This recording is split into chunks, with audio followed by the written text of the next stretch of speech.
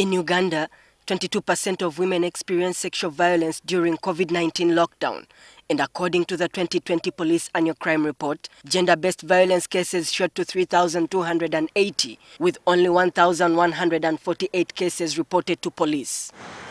From a survey done by Uganda Harm Reduction Network, among others, drug use is the leading cause of gender-based violence, and demand is strong in girls between the age of 15 and 24. Because that they go through to access these drugs is what's actually alarming, because sometimes they are forced to engage themselves in risky behaviors like sex just to get money to facilitate their addiction. Cut, marijuana and alcohol are the predominantly used drugs in Uganda.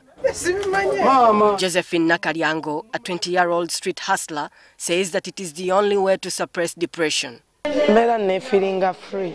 This stress in Bampuyanga, this has a case, Zibazintawanya. No, and this so bambera.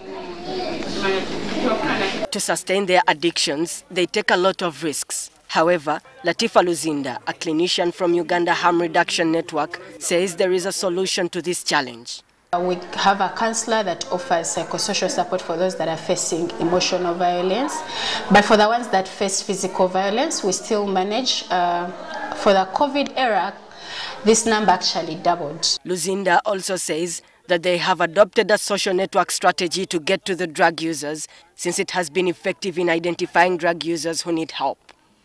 For us, we only need to reach one lady that is using drugs and facing this. After getting to that one person, it's that one person that links us to all the others. But we've also identified people that we call peer educators, people that command respect within their hotspots or their drug user dens.